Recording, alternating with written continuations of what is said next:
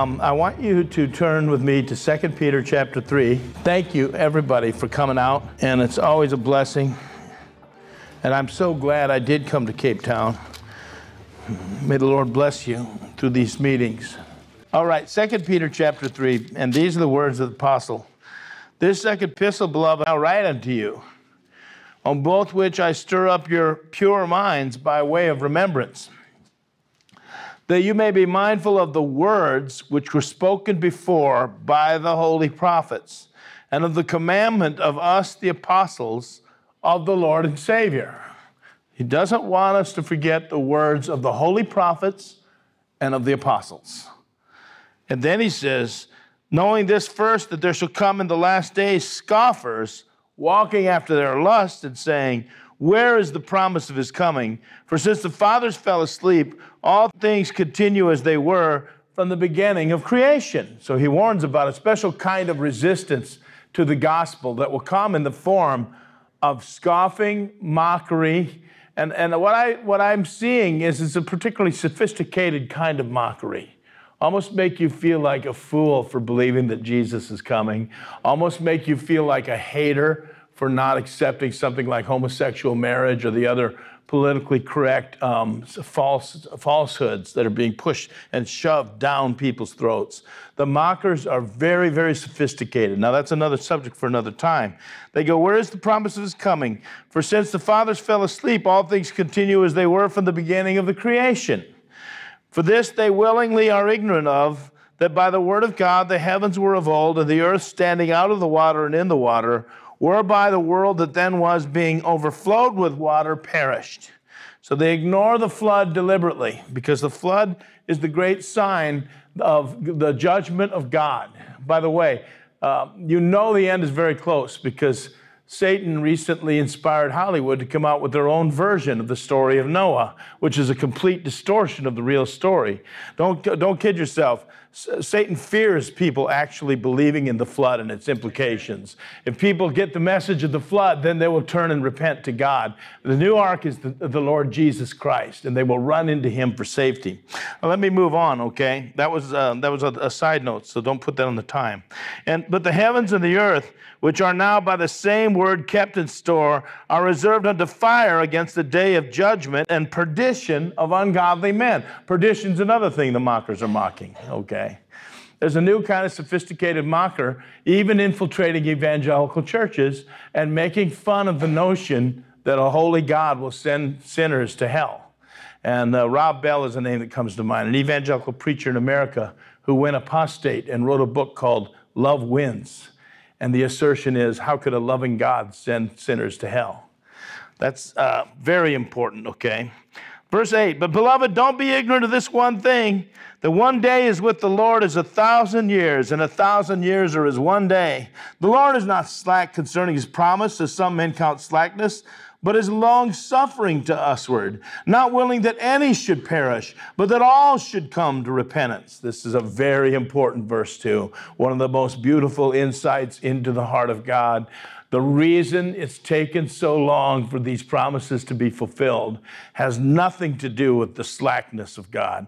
It has everything to do with the mercy and love of God. And look what he says. God is not willing that any should perish, but that all should come to repentance. Amen. Now, the next verse says, the day of the Lord shall come as a thief in the night, in which the heavens shall pass away with a great noise, and the elements shall melt with fervent heat. The earth also and the works that are therein shall be burned up. The day of the Lord shall come as a thief in the night. Now, I'm going to take a look at some of these prophets, because Peter said, look at the words of the prophets. I want to read this passage first. But as you're turning to Hosea, I'm going to look at 3 Old Testament prophets tonight, Hosea, Joel, and Zechariah. As you turn to Hosea 3, here's part of my testimony. I became a Christian in the late 1970s. I was saved out of the Catholic Church. What started is I read the Bible for the first time. The best way for Catholics to be saved is to read the Bible. I read the Sermon on the Mount. I came under deep conviction. And eventually I was born again into Christianity. I didn't know there was a whole world of Christianity. I thought everyone was either Catholic or Lutheran, okay, because I'm from Iowa, and there's not much diversity there, all right? But I didn't know there was this whole world of the born-again Christian world, and this beautiful book that tells the end from the beginning and the details of life. It was incredible to me. And one of the things that was happening at the time I was converted was that everybody believed that Jesus was coming back. Everywhere you look, they're starting new churches called Maranatha Fellowship or Maranatha Music. Anyone know what Maranatha is? It's a heartfelt prayer in Greek. It means, oh Lord, come. And man, did we want him to come. And that is 35 years ago. It was the late 1970s or maybe almost 40, I'm not sure. But nonetheless, I mean, everywhere you look, people are reading books like The Late Great Planet Earth. People are studying charts like Clarence Larkin's chart up there. People are very much into prophecy. And now you fast forward, though, 35 years, and it's astonishing to me that many Christians are oblivious to what's going on, have no idea what's coming, feel a little ashamed for believing that there was going to come an eschatology, that Jesus was going to come back and that the end was going to come. I don't know what happened. Maybe they feel ashamed because they bought the book 88 Reasons Why Jesus is Coming in 88, and then they got into 1994, or maybe they actually still have shotgun shells in the basement from Y2K, but they feel stupid. Well, it's all right to feel stupid if you really were stupid, but that doesn't mean you flush Bible doctrine down the tubes. 1/3 of the whole Bible is prophecy. The Bible is unique to any book that was ever written. It's the greatest book and the most accurate and sure book ever given because it's a revelation from heaven. In 66 books, written over 1,500 years on 3 different continents, there's astonishing things in the Bible. For example, precise predictions fulfilled to the smallest detail at the first coming of Jesus, at the resurrection of Israel in 1948, and the ones yet to be fulfilled at the second coming of Jesus. Now, what I have found, and I am trying to alert people all over the world, is that there is, let me use modern vernacular, there are some high-definition pictures of our day written in these prophecies that are thousands of years old. Unbelievably beautiful, high-definition pictures that ought to alert people. See, the thing about prophecy, and that's why I read Peter first, is not just idle speculation or some interesting curiosity. There's a moral demand. You have to repent. God is not willing that any should perish, but that all should come to repentance. Prophecy should lead people to repent of their sins, turn to Jesus, break away from their sins, especially the most dangerous sins, the secret sins. Break off from your sins and run to Christ for refuge, because a terrible judgment is coming to the face of the earth. Now let me get moving here since I've got very limited time, but I'm going to do my best. Okay, Hosea chapter 3. What did the prophet see? Before I read the passage, the prophet Hosea lived in Israel and prophesied 700 years before Christ. Israel was the wife of Yahweh, the wife of God. That's what she's called. And yet, Hosea saw that she was such a harlot and so intractable with her harlotries, committing idolatry every time that she could, that God was going to put Israel away. Okay? And he told them that. Look at verse 4. For the children of Israel shall remain many days without a king, and without a prince, and without a sacrifice, and without an image, and without an ephod, and without teraphim. The children of Israel shall remain many days without a nation, without a polity, without leadership, without a government, without a national symbol, without a temple, without a priesthood, without a sacrifice, for a long, long, long time. Now, she would eventually go into 70 years of captivity in Babylon, as predicted by other prophets. But that's not what Hosea saw. Hosea saw something beyond that that would be many, the way he described it, many, many, many, many days without any national unity or land or religion, organized religion, without government. Okay, long time. And then he said, afterward. And we're curious about after what, and it'll become more evident as we read Hosea. Afterward shall the children of Israel return. Now there's a Hebrew word teshuvah. There's a twofold meaning. Afterward, after the children of Israel remain many days without a king, without a prince, without a land, without a government, without a temple, without a national unity, without being even in their national borders, afterward they will return. The first meaning of return is they will come back to where they came from. I wonder if people realize what a miracle happened in May 1948. I mean, it's astonishing. It's a staggering miracle. It's a billboard-sized miracle that tells the whole world, repent, get your life in order. Jesus is coming back. The judgment of God is coming to the world. And if that's all we had, no one would have an excuse for unbelief, because what happened in 1948 has never happened before and will never happen again. What am I talking about? Well, I have a friend that's an evangelist in Australia who had a t-shirt printed up with a quotation from the Encyclopedia Britannica 1911. It said, the likeliness of the Hebrew language ever being spoken popularly in the modern world is about as far removed as the likeliness that the Jews would ever return back to the land. Okay, well, God says, I will destroy the wisdom of the wise. And that's what he did with Encyclopedia Britannica, because within 36 years of that quote, the Jews were back in the land, and Hebrew was being spoken again according to the word of the Lord. Okay, it's massive. In fact, if you think about it, Israel itself is a miracle. The whole nation is a miracle. How did Israel start?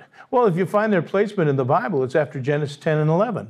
What happened in Genesis 10 and 11? Every nation on earth defected from God. Every nation on earth rebelled against God. We had a worldwide apostasy, the Tower of Babel, and God judged the nation by dividing people by language. And then he was going to make a new nation. So if you and I were going to make a new nation, we'd find a 20-something couple and say, go have a lot of kids and you'll be the seed for my new nation. But when God wants to make a new nation, he goes out and finds an 80-year-old man and his 75-year-old wife, and they're so far past childbearing years that she laughs at the thought of getting pregnant. He says, now there's a couple I can work with. They are a miracle. Isaac was a miracle. Okay, Jacob was a miracle. And not only that, everything in the world has tried to take them out. Their continued presence in the earth is a miracle. And perhaps even a greater miracle is that when the Romans killed 1.5 million of them in 70 AD and glutted the world's slave markets with Jews and spread the Jews literally from one end of the earth to the other, as Moses told them they would, and then they've stayed for the last 2,000 years. And yet the idea that they're still intact. See, other nations have been obliterated, but they're never kept intact. Israel died. When the high priest of Israel said to the representative of the Roman government, we have no king but Caesar, that nation died. But God kept them in state. He entombed them in the Gentile world, but they kept their identity and integrity. That's a miracle. And then wonder of wonders, miracle of miracles. In one nation, in one day, a nation is born again. And Israel came back out of the tomb into the land. Now they're still spiritually dead. But that's what we're waiting for. See, look at this passage in Hosea chapter 3, verse 5. Afterward shall the children of Israel return. The first return is physical, but this is a twofold return. We're waiting for the second. What will that look like? Oh, they will repent and seek the Lord their God and David their king, who the Messiah is the son of David. When? In the latter times. Oh, are we ever in the latter times, beloved? Gosh, I didn't think it was going to be like that. I thought all the Christians would be so on fire as every prophecy came to pass. It used to be, but they're so asleep. It's frightening. Now let's read on what he says. They shall seek the Lord their God and his king in the latter days. Now go to Hosea chapter 5, verse 14 and 15. This is Yahweh talking. This is the aggrieved husband talking to his wife who's become a harlot. For I will be unto Ephraim as a lion, and as a young lion to the house of Judah. Even I will tear and go away. I will take away, and none shall rescue him. I will go. Now this is an amazing quotation when you consider who sang it. Verse 15. I will go and return to the place from which I came. Who's talking? God. How could God go anywhere? What do you mean, go back to the place from which you came? God's everywhere. Only in this sense. The holy God of the universe sanctified a piece of real estate in the center of Jerusalem and instructed the people to build him a holy house. And then he, in his glory, descended from heaven to inhabit the holy place of that house. We read of it in the book of Kings, where the priests could not even stand to minister when the holy presence of God filled the house and animated the holy nation. And that nation became the only place on earth where God could truly be worshiped. And he came and dwelt among them. But the harlotry got so bad that the holy God said, I'm going back to where I came from. Now, Ezekiel saw this. Ezekiel saw the glory of God lift up from the holy place. And it lingered there, he said. Just like if a husband or a wife says to the other one, I'm fed up, I've had enough. But they don't leave right away, they wait. Maybe she'll change. Maybe he'll relent. So he lingers. But then he moved over to the Mount of Olives and he waited still. But finally, he ascended to heaven. Hosea saw this. Ezekiel saw this. And the Lord Jesus walked it out. Remember? In his last public manifestation as the Messiah of Israel to the leadership of Israel, he walks into the holy house of God and gives them a scathing sermon, among which he said, your house is left to you desolate. God doesn't live here anymore. And then he said, and you will not see me again until you say, blessed is he who comes in the name of the Lord. Exactly what Hosea saw. I will go and return to the place from which I came. And then, where did Jesus go when he left the holy house? To the Mount of Olives. That's where we get Matthew 24. And then, within weeks, from the Mount of Olives, he ascended to heaven. See, this is the meaning of geopolitical events. This is what's happening in the world and with the nations. The Lord is going to bring his holy people to the point where they admit their sin. I will go to the place from which I came, and I will, until you acknowledge your offense. Look what it says here. He says, I'll go and return to my place till they acknowledge their offense. That word offense is singular. There's one offense, one sin. See, that's what the climax of human history is. He's going to bring his people back to himself. What's it going to take? The great tribulation. Look what it says in this verse. I will go and return to my place till they acknowledge their offense and seek my face in their affliction.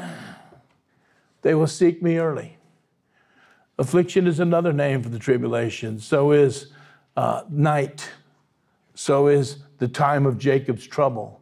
So is Then Michael, the prince of your people, shall stand up, and there shall be tribulation such as the world has never seen before, nor will it ever see again. There's a lot of different words for the tribulation, but this is the real essence and meaning of the tribulation. I will go, return to my place from which I came, until you acknowledge your offense. Well, there's no chapter break in the prophet, so let me go to the next verse. Come and let us return to the Lord. Oh, the prophet turns to the nation and says, please, let's repent. Let's get this over with. Let's go back to the Lord. But then he's prophesying again. Let us return to the Lord. He is torn. He will heal us. He smote us. He'll bind us up. When? Verse 2. After 2 days.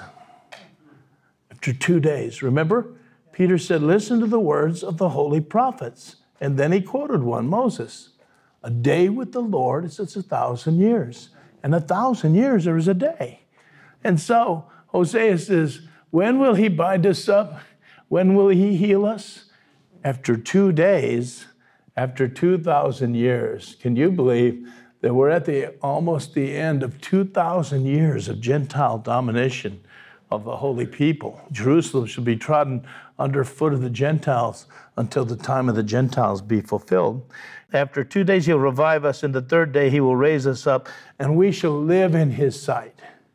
Now, that for the Jewish aspect, 2,000 years of night, 2,000 years of alienation, 2,000 years of estrangement, 2,000 years of the curse of the law, 2,000 years of real agony until they return and then acknowledge their offense. Now, from a Christian perspective, there's another aspect to this, because I believe Jesus was referring to this scripture when he talked from a Christian perspective.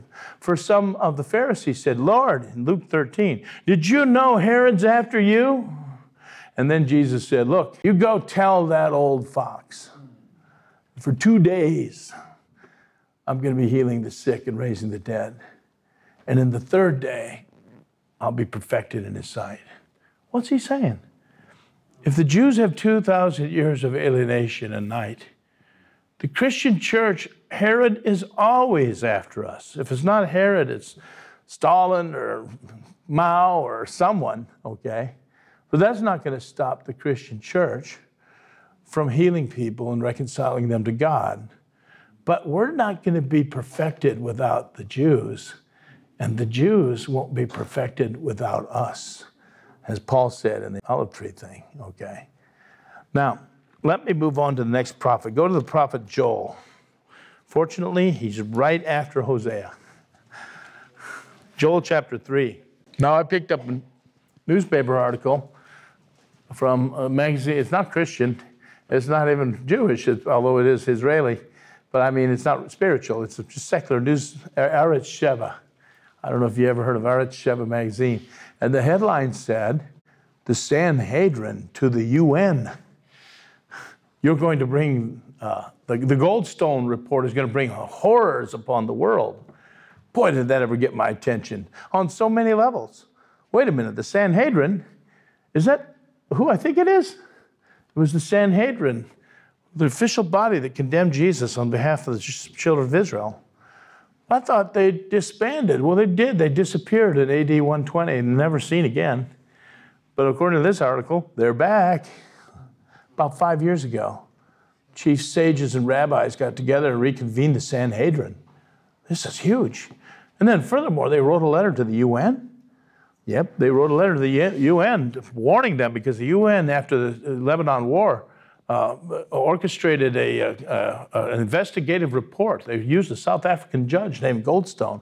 And in this article, it says, your report is so biased and so vicious that you are in danger of bringing upon the world the horrors of Joel chapter 4. Well, wait a minute.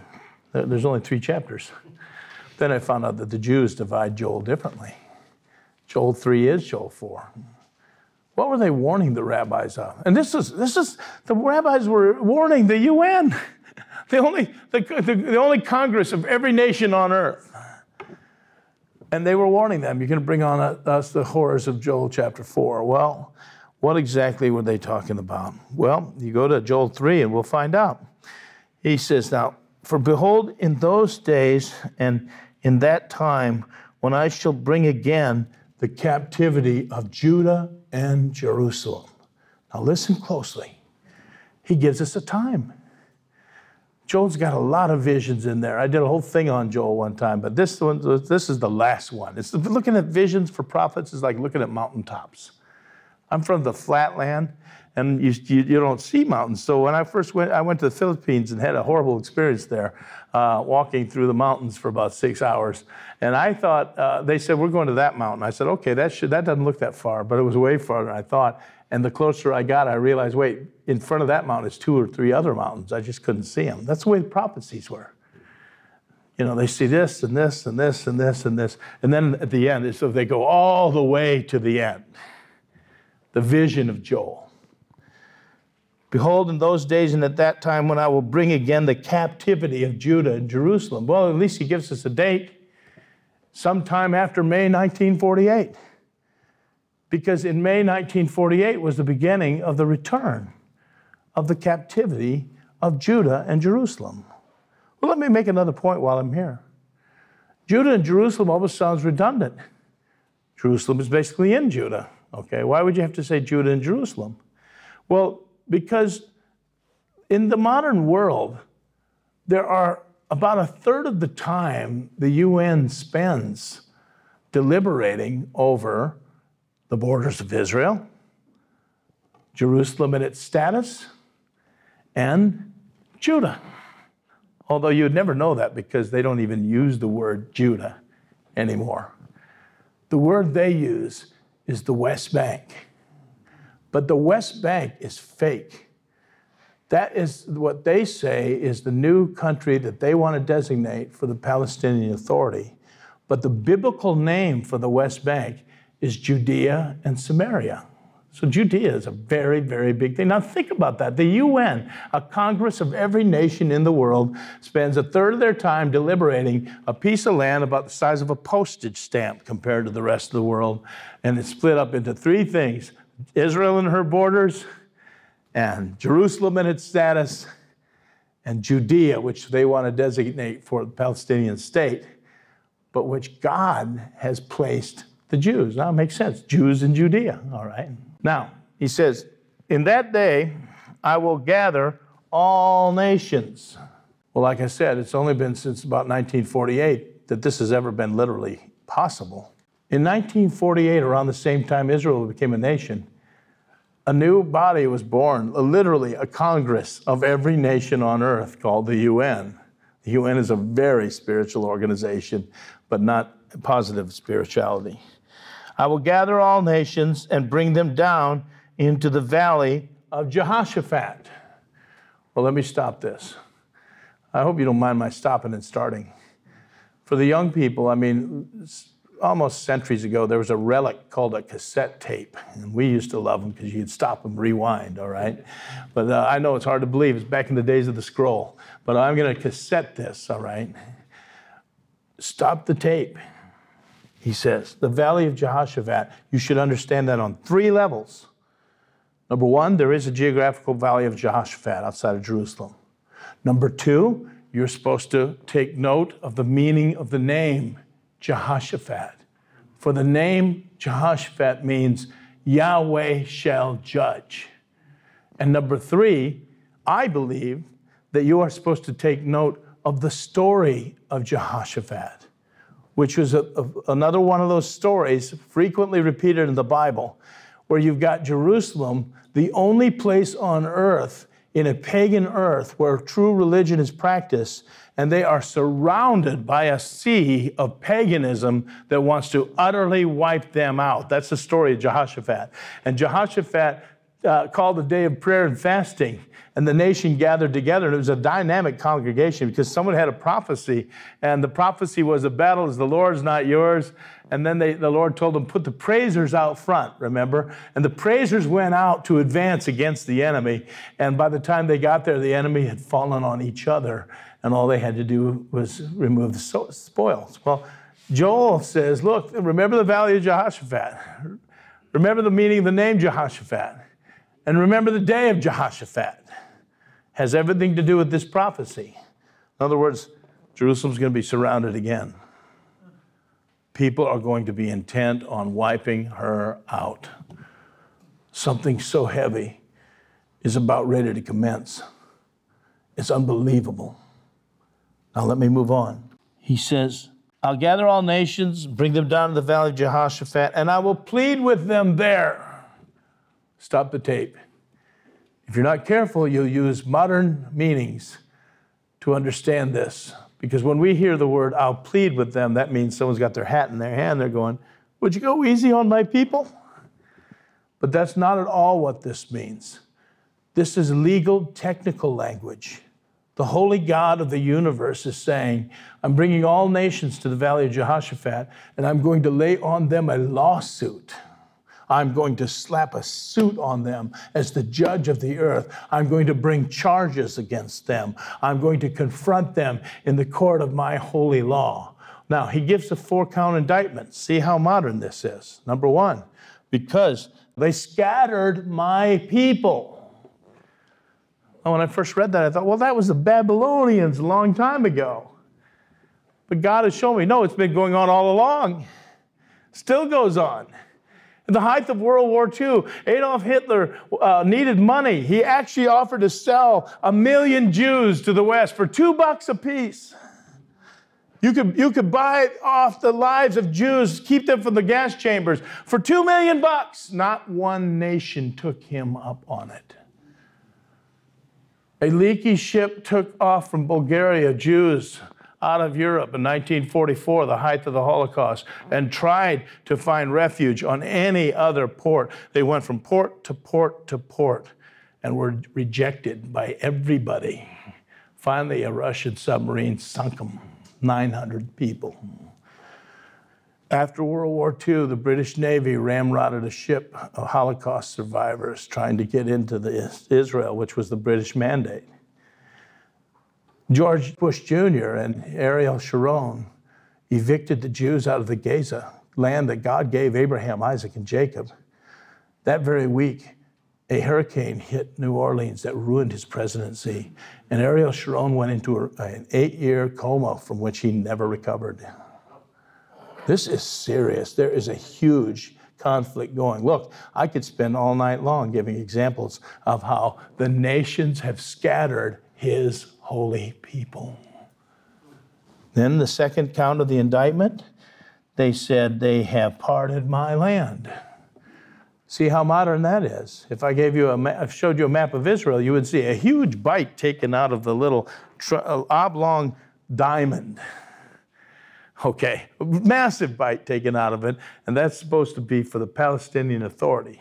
That's called the West Bank, or the occupied territories. That's called that by the world, but God calls that Judea and Samaria, the heart of biblical Israel. The world is going to tell the Jews how many Jews can live in Judea. And then there's another little bite down there called the Gaza, which we evacuated the Jews. And I told you how that George Bush's presidency was destroyed. What did they do with Gaza when we evacuated it? Jewish businessmen, in compassion and mercy, said, you take my greenhouse business and thrive if I can't. The savages destroyed them and made them into launching pads so they can shoot rockets at innocent people. I'm telling you, the God of the universe is taking names and compiling evidence. There's a terrible, terrible judgment coming to this world. And as an American, my knees are knocking. Our country's not exempt.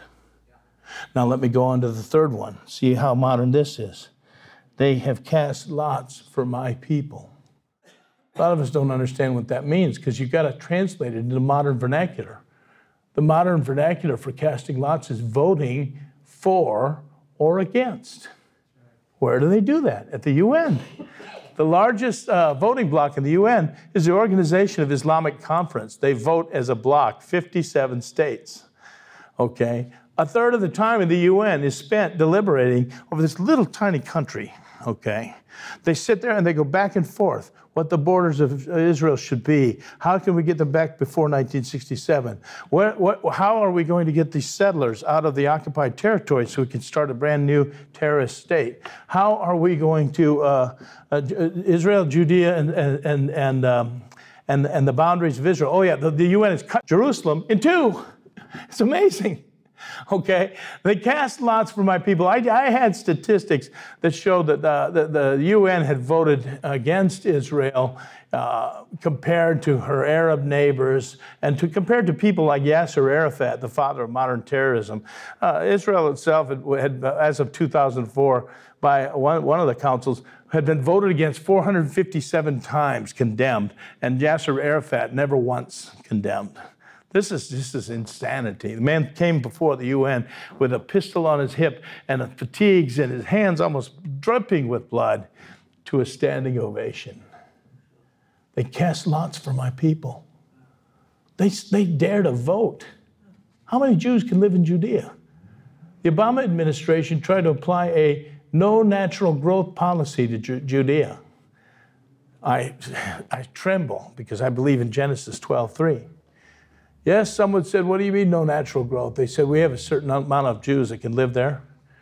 And if a Jewish baby's born in the morning, then by evening a Jewish adult has to go. No natural growth.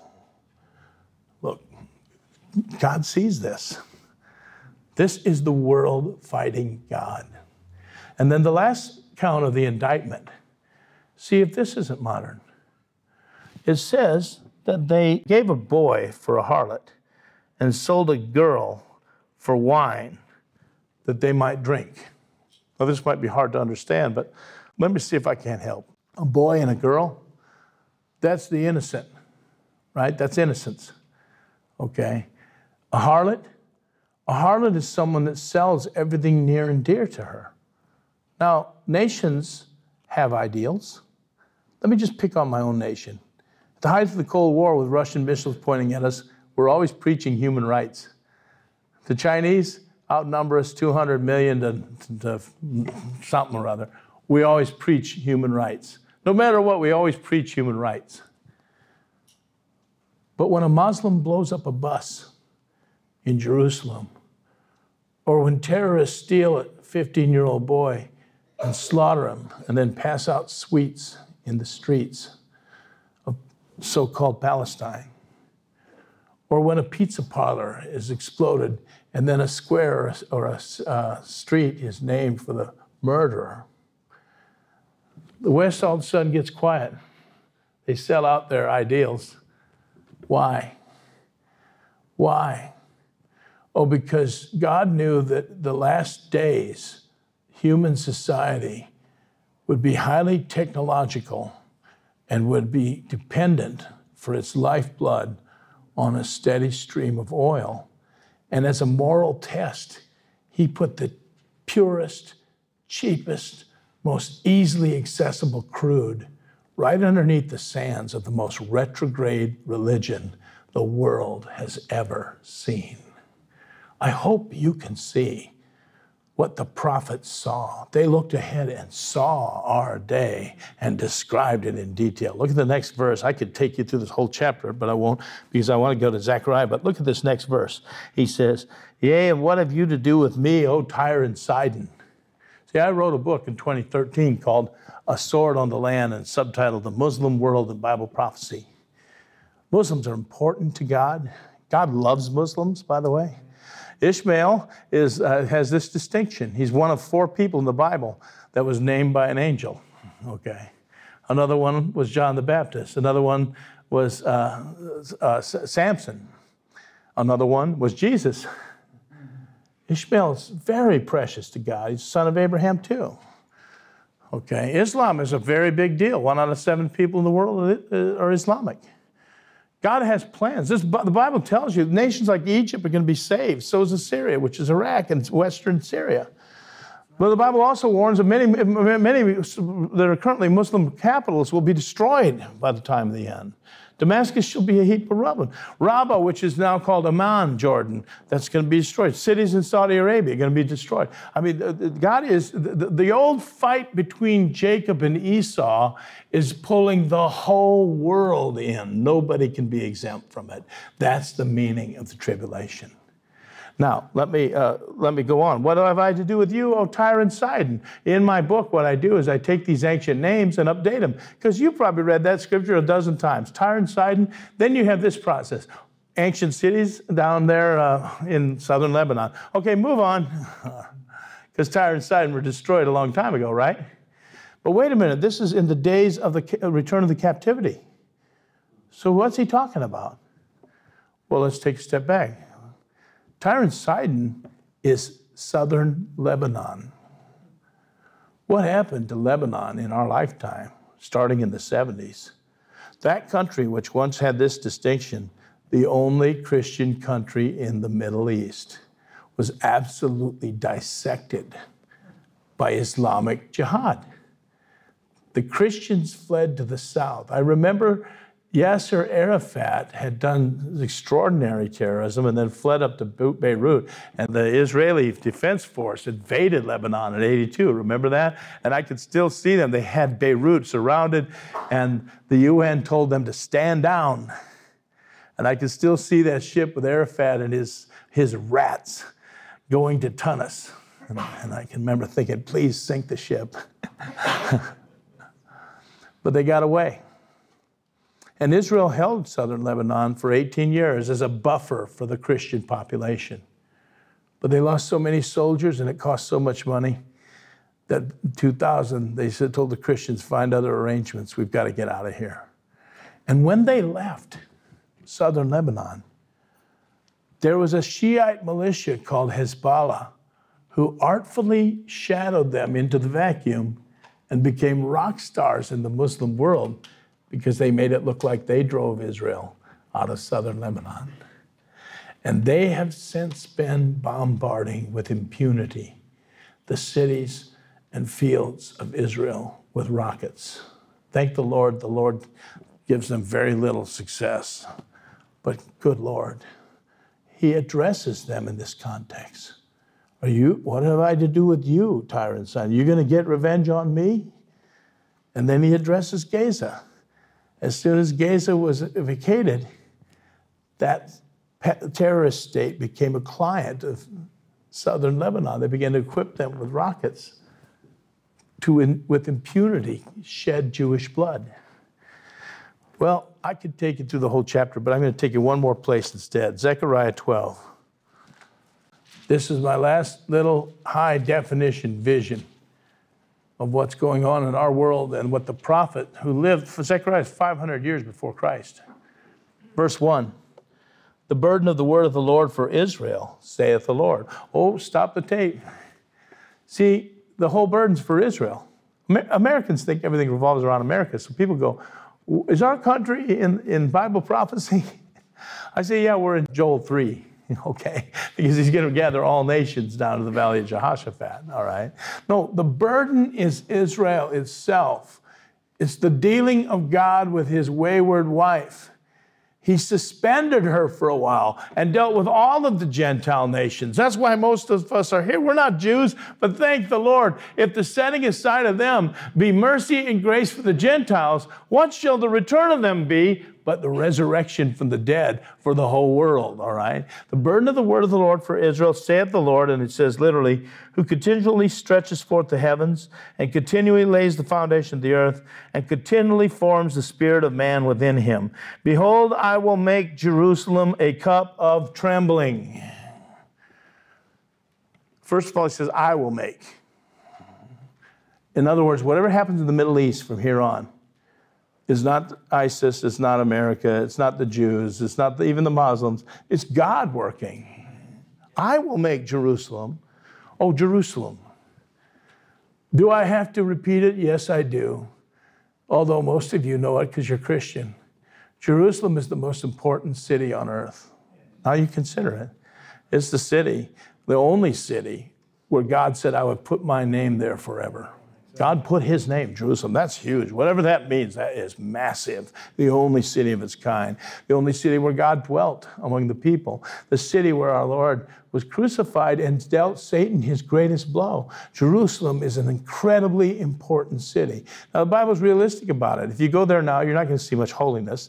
He says in the book of Revelation, it's called Sodom and Egypt, the place where our Lord was crucified. It's the center of the world, though. Think of the psalm, and I know you know this one. Great is the Lord, and greatly to be praised is the city of our God and the mountain of his holiness. Beautiful for situation, the joy of the whole earth. Is Mount Zion on the sides of the north? What's the last line? The city of the great King.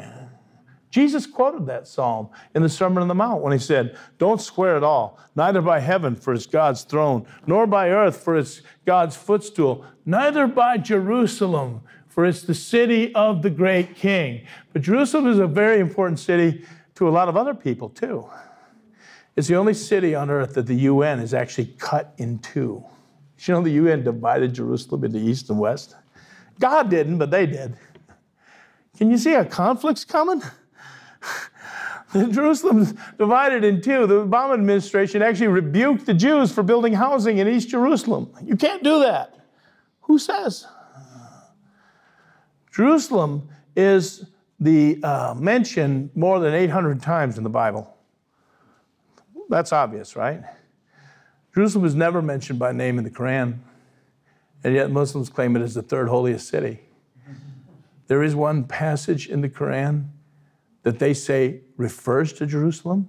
It never mentions it by name, but they say it refers to it. All right. Muslim scholars say that passage refers to it. It's the Isra. Anyone ever hear of the Isra? Oh, you need to brush up on your Quran, I guess. The Isra is that passage where Muhammad got on a white horse and flew to the farthest places, Al-Aqsa, and he ascended to heaven and had a prayer meeting with Jesus and Moses. Now, that's the Quran. That's not the Bible, obviously. And that's the one verse they say the farthest place is Jerusalem. That's Al-Aqsa. That's why you have an Al-Aqsa Martyrs Brigade. Now, when the President of the United States, Obama, took power, he did something within the first year that was absolutely unprecedented. I never expected it, never seen it before, probably never see it again. The President of the United States went to Cairo, Egypt, Al-Azhar University, where he gave a speech to the whole Muslim world. I've come here to Cairo to seek a new beginning between the United States and Muslims around the world, one based on mutual interest and mutual respect. The one thing I want to comment on is that in all that speech to the whole Muslim world, he only quoted one verse from the Quran. He cited the Isra. All of us have a responsibility to work for the day when the mothers of Israelis and Palestinians can see their children grow up without fear. When the Holy Land of the three great faiths is the place of peace that God intended it to be. When Jerusalem is a secure and lasting home for Jews and Christians and Muslims, and a place for all of the children of Abraham to mingle peacefully together, as in the story of Isra.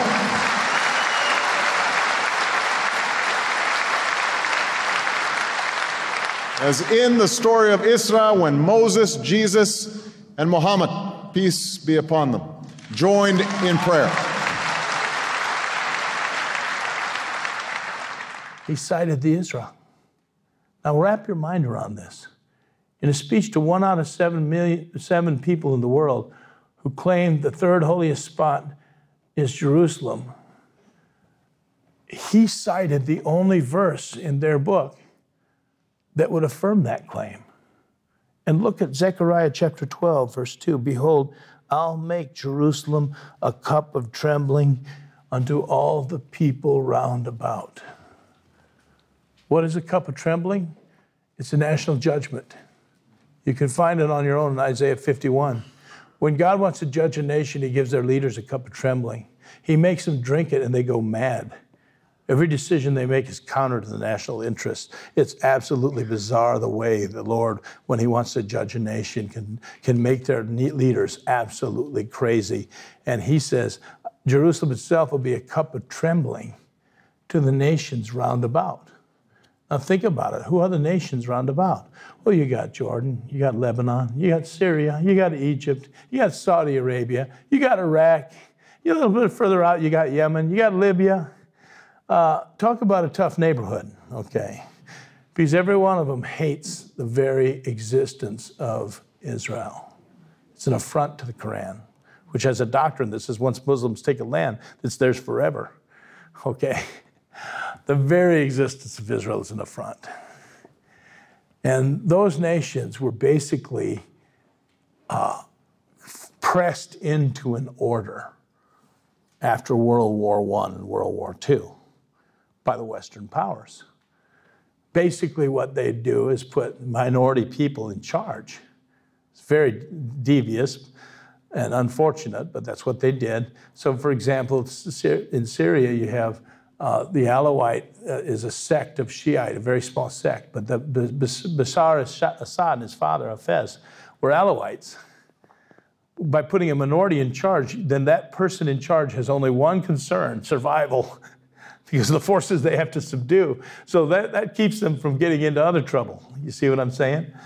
And so what they do is they had a lot of leaders in the Middle East, even through the 70s, 80s, and 90s, were not rabid Muslim terrorists. They were very hard-headed, secular realists who knew what they had to do to keep power. Now, I wouldn't want to live under Mubarak of Egypt or Saddam Hussein, but you got to give this to them. They didn't have an official policy of persecuting Christians. Now, what's happened in the last 3 years, and that's why I wrote my book, something called the Arab Spring. All the nations round about, as a change is occurring, from Tunisia, Morocco, all the way to the immediate Arab Muslim world, those secular leaders have been displaced. The West has pulled the rug right out from underneath them, and they're being replaced in many cases by extreme Muslim Brotherhood fanatics. That's how we got ISIS. That's how we have Syria about ready to be utterly destroyed. That's how we have the mess in Egypt where the man was elected and then immediately his brutality was so great the Egyptian army had to take power back. Okay, we got a mess. That's how Libya, Gaddafi was giving everyone in the country a check of their oil revenue. He was making sure people got education. He surrendered his nuclear weapons and helped us in the war on terror. But unfortunately, with the West these days, no good deed goes unpunished. He was murdered. People pulled the rug out from underneath him. And now Libya is a nightmare. Now, the only thing that consoles me is, if you read the first part of this verse, I am doing this. Why? Because his plan for the Middle East wasn't that secular leaders hold back these powers forever and have some kind of sane stability. No, his plan is different. These nations get to express their true character. Arab Spring, that's a bad metaphor. More like take a bottle of champagne and shake it so hard and then pop the cork and outrush forces that long suppressed that you'll never get back in the bottle again. The only one that can help us is Jesus. Amen. Let me go just a little further. I'll make Jerusalem a cup of trembling to all the people round about when they will be in the siege. Now you go to the grocery store in Europe, the fruit section, and they mark the fruit specially so you won't have to buy fruit from the evil Jews, but from the Palestinians.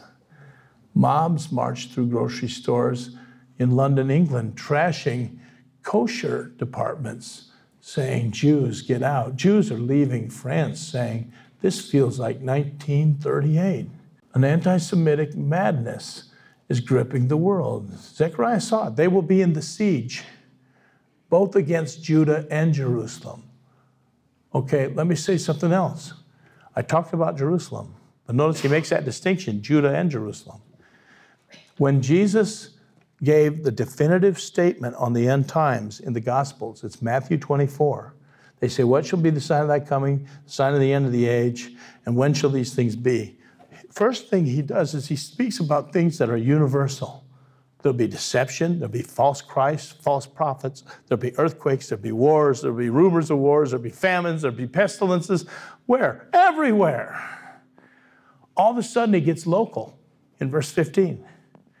He says, then let those which are in Judea, when they see a certain sign spoken of by the prophet Daniel, then let those who are in Judea flee. Don't go back to your house even to get your cloak. See, something so bad is going to happen, triggered in Judea, so horrible, that the Savior is speaking to people 2,000 years ago, the people that live there now, the settlers. There's about 600,000 Jews in Judea. And they're hated by everyone. But Jesus loves them. And they don't believe in him. But he says, look, when you see the sign of what Daniel spoke of, the abomination that makes desolate, don't even go back in your house to get your coat. You run. And pray to God that it's not in the winter, and pray to God that it doesn't happen on a Sabbath day when everything's closed. And women, pray to God that you're not pregnant when this happens. He says, for then there will be great tribulation, such as the world has never seen before, nor will it ever see again. Something horrible happens in that so-called West Bank. Something so bad that the Jews flee. They go and relive the Exodus. The next verse, that day I'll make Jerusalem a burdensome stone for all people. Remember, first it was for the near neighbors. Now it's for everybody. I told you, Jacob and Esau had a fight a long time ago, and everybody gets sucked into it in the end, okay? In the last days, everybody takes a side. But you know what's scary to me? People are turning toward Esau, to justify Esau, to overlook Esau, to condemn the Jews, to call them thieves. There's a new anti-Semitic wave. And the scariest thing is it's coming into the evangelical church. It's very frightening, okay? All nations will get into this. You can't avoid it, he says. It'll be a burdensome stone for all people. Well, the way I look at this vision, the kings of the earth and the rulers, of which the Bible has a lot to say, they want to make the world into a new place. And what they want is a godless utopia. They want, with technology and everything, a Western civilization without God or Christ, especially. That's what Psalm 2 says. So they're almost there, though. They're marching down the yellow brick road, and it's right around the corner, only there's a great big rock in the way, Jerusalem. Well, you got to appease the Muslims. So I'll just pick on my own country. Uncle Sam says, I'm a problem solver, so he rolls up his sleeves. I'll move this stone. But Zechariah said, whoever tries to move it will be lacerated. They'll be cut to the bone. I have an article on my blog, The Laceration of Two Presidencies, in which I documented presidents that were on their way to the pantheon of American presidents, the things they weathered, the way they went through. They were always going to be considered the greatest until they tried to solve this problem. And now they're in disgrace. It's really frightening. Where's this all going? Well, I'll tell you where it's headed. You know, all of Israel's wars, we looked at 1967 and we were blown away, the Six-Day War. And a lot of people came away saying, oh, the IDF, man, that's the greatest army in the world. Well, I agree, they probably are the great army, pound for pound and person for person. But the IDF is not the savior. God is the savior. God has saved Israel and God has preserved Israel. But every war gets worse. Okay, the Yom Kippur War almost wiped them out. It was a total surprise. It was Israel's highest holy day. Egyptian tanks penetrated. They were almost in Jerusalem. It was unbelievable. And that was 74. And at that time, the supplier for the Jews was France. And Golda Meir had a shopping list ready for tank parts and spare plane parts. You know, hot war, you need that stuff now. She called the French and said, we need this. And they go, you're on your own. because they were doing a new Arabization thing. She called Secretary of State Henry Kissinger. He said famously, "Let the Jews bleed a while." But then she did something that I'm so grateful for. She went over his head and called President Richard Nixon, a man reviled by the world, but personally I love him, if nothing else, just for this. She said, "We are up against the wall. We need these parts so bad." He said, "Goldie, when I was a boy, my mother used to read the Bible to me. And one day she looked up from the pages and said, 'Dick, if you can ever help the Jews, do it.' And he sent an airlift of parts. And they came in, and the nation was saved. Not by Nixon, by God. But that's a beautiful vignette. Now, how bad's it going to get? The day's going to come when Jerusalem itself will be overrun by the savages.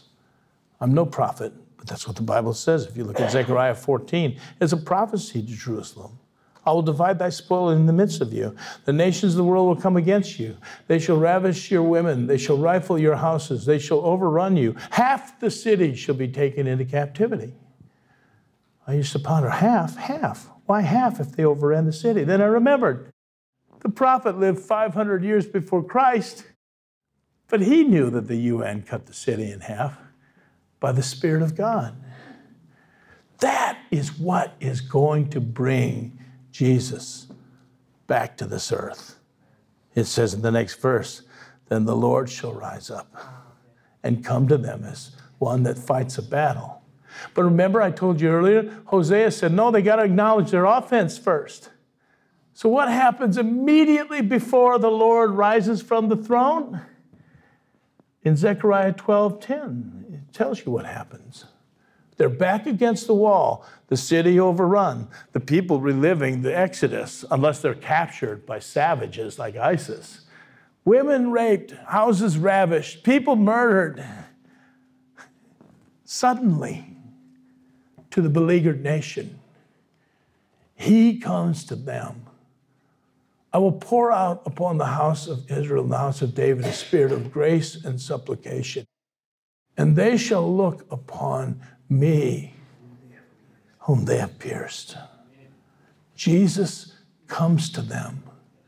This is foreshadowed by Paul. Remember, Paul hated Jesus.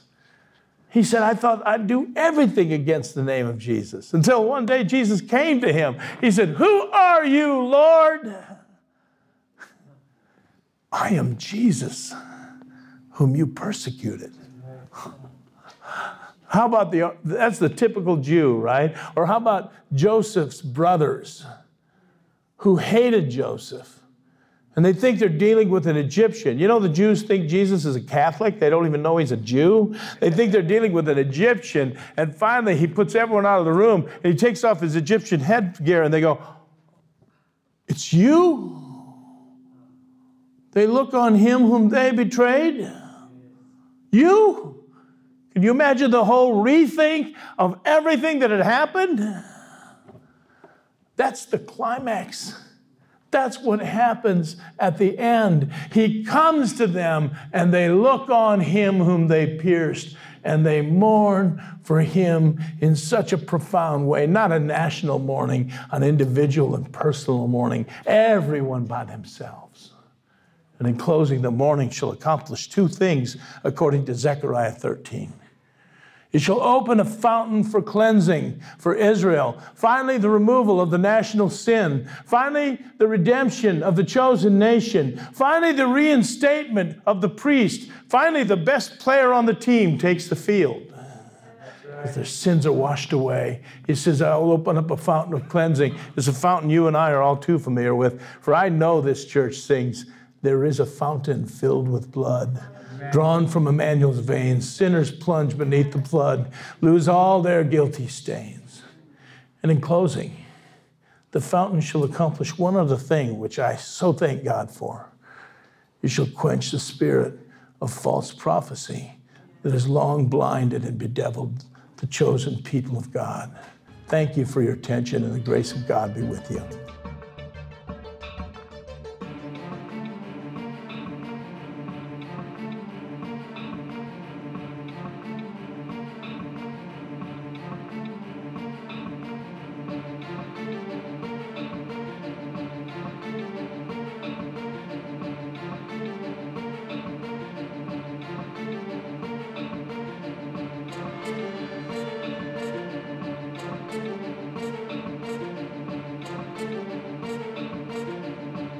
In the first place, my first answer is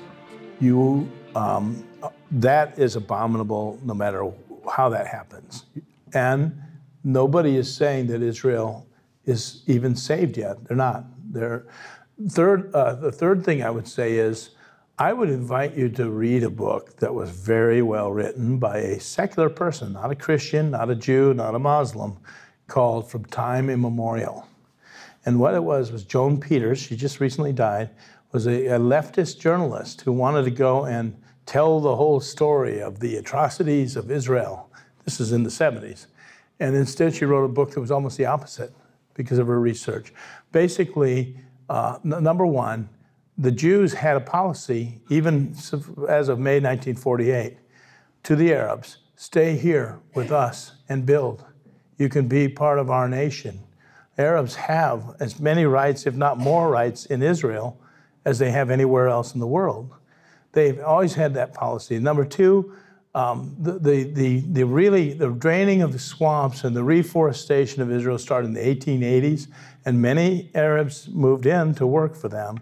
A lot of Arabs, you're right, they owned that land for thousands of years. They were when the 5 Arab armies were going to come in 1948 and dispossess the Jews, and they promised to drive them into the sea and obliterate them.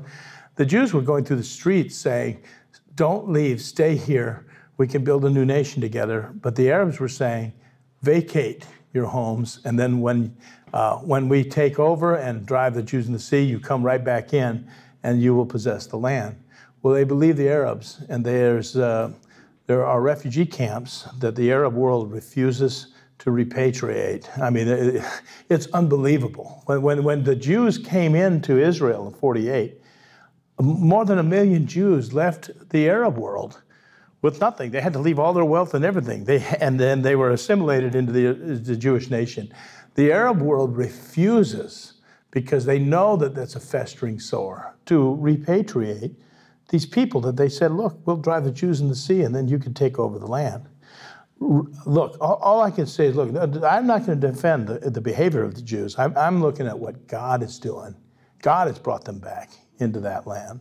The Jews paid for the land, and they repaid for the land. In this account of Joan Peters, you got documentation of Jews buying land. See, what happened is the Ottoman Turks had control of that whole area. They put a tax on trees, okay? So these people didn't want to pay for every tree on their property, so they cut down the trees and they made it into a desert, all right? The American author Mark Twain wrote a book, and he's no Christian. In fact, he's an atheist, but he wrote a book. He says, you can't see anyone for miles around. There's almost nobody here. It's a desert, it's a swamp, it's a fetid swamp, he said. I go miles and miles and miles. There's no settlements, there's no nothing, okay? Now, that doesn't mean he covered every square inch of the thing, but look, there's a lot of propaganda out there. And that Goldstone report, if you're referring to that from June 2006, look, everyone has to choose for themselves what they're going to believe. There's an incredible amount of propaganda. But when you have a culture, let's put it this way, brother. When you have a culture where you take babies and put fake dynamite belts around them and parade them down the streets, or when the West pours money in for education, so they create a Mickey Mouse show where Mickey Mouse teaches them, to the children, I want to bathe in the blood of the Jews because they're apes and pigs. They bring a lot of their misery on themselves. Like Golda Meir said, there'll never be peace in the Middle East until the Arabs learn to love their own children more than they hate ours. And another one of the Arab politicians, I believe it was, said, we never miss an opportunity to miss an opportunity. It's a complicated problem, and I'm not saying there's saints on one side and devils on the other. I'm just saying this is what God's doing. I do appreciate your compassion. I don't think we should ever lose that. But having said that, Leviticus says, the land is mine. I determine who's going to live there and who doesn't. God told the Jews, have this policy toward foreigners where you welcome them. Well, in 1948, they did. They said, don't leave, please don't leave. The Arabs that believe them are still there with all full rights. There's Arabs in the Knesset. The Arabs that believe their Arab brethren have been stuck in refugee camps for 40 years. And I hope that's helpful, brother. Yes, sir.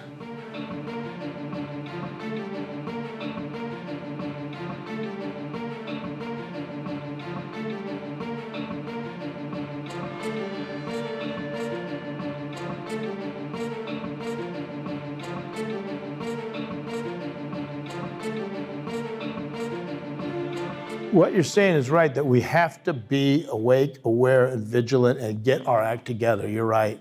But his coming back is not contingent on that, because he said, when I come back, there'll be people asleep. There'll be people not ready. So his brother's exhortation is right. But no, the Lord's coming back when he's going to come back. You're right. Yeah, we got to pray. And also, another thing I urge in my book, pray for the Muslim people and love them. Love them. They're dear to God. Thank you, brother. Anybody else? Blood moons. Yeah, look, here's the thing. I don't believe that it's possible for there to be astronomical phenomenon on the beginning and the end of Jewish feast days 2 years in a row, and that to have no significance. The Jewish feast days are called appointments. God says, these are my appointments with history, and everything that he's done significantly in history are associated with them. Having said that, I dare not speculate what it is. I don't know. I don't know the meaning of it. But yes, there is such an astronomical phenomenon. And I believe it, having started on Passover one year and then the Feast of Tabernacles and Passover, that's amazing to me, of some significance, but I don't know what. Anybody else? Oh, brother back there?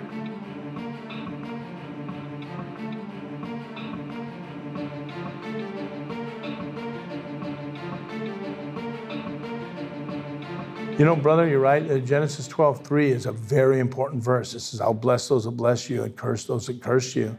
And we do have a righteous God, and he is a God who judges and who sees what's going on in the world, and he is not inactive. So that's a good point. Yes, sir.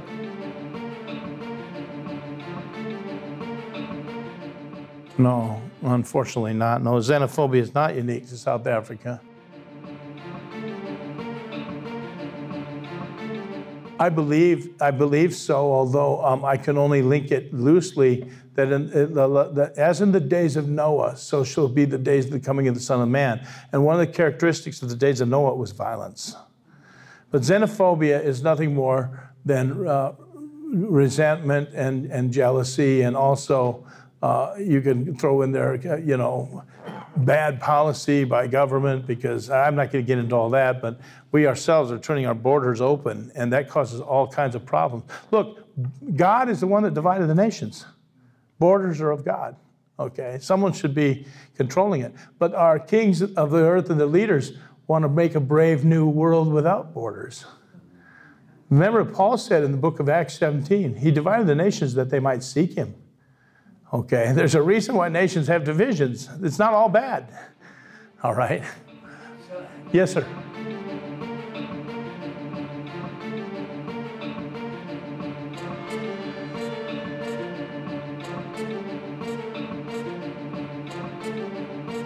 ISIS, the Islamic State of Iraq and Syria, or ISIL, the Islamic State of Iraq and Levant, what they are doing, number one, they said themselves, they are trying to undo what we did to the Middle East after World War I. They're trying to remove those borders, and they want to establish something called a caliphate.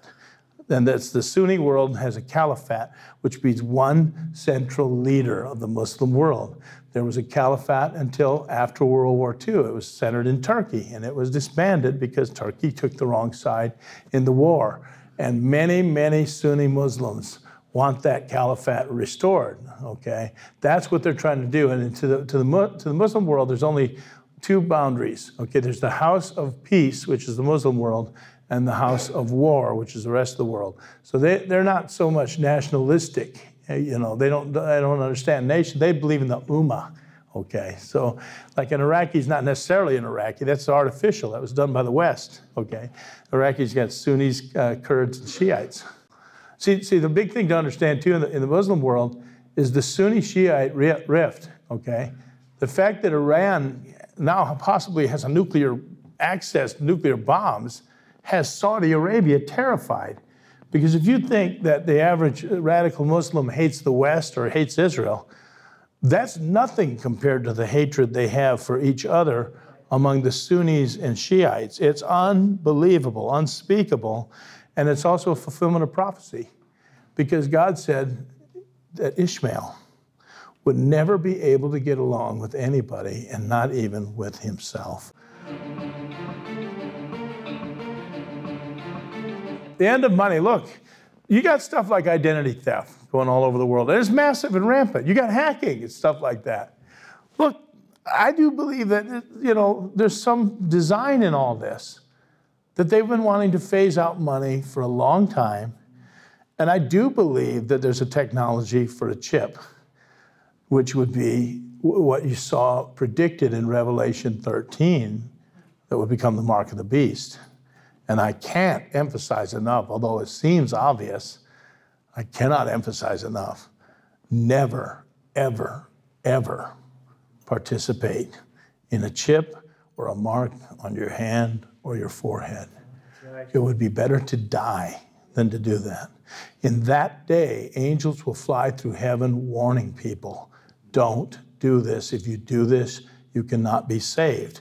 The reason I'm saying this now is that, unfortunately, evangelical preachers in America are coming out and giving people comfort, saying, well, you know, if you did take the mark, you could be forgiven.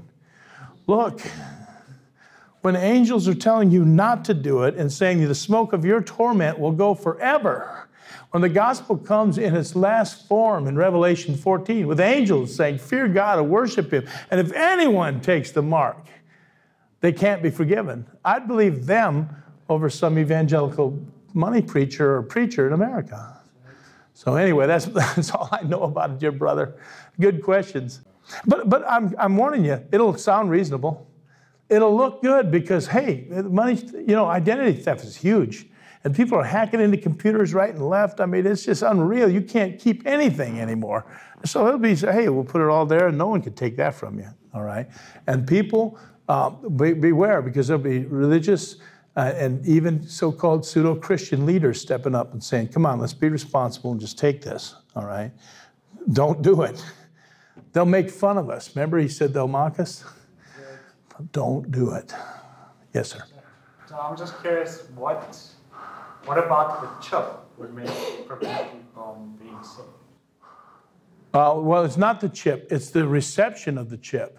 Because the presumption of the chip is that nobody can buy and sell unless they receive this mark of the beast, okay? It's a numbering of the people, all right? It's exactly like in Jesus' first coming, when the Caesar wanted to number all the people, okay? He's the God of the earth. This is his flock. He's going to put a number on each, just like a shepherd would with sheep or a farmer. And so so the whole notion that you are underneath that is abominable to God.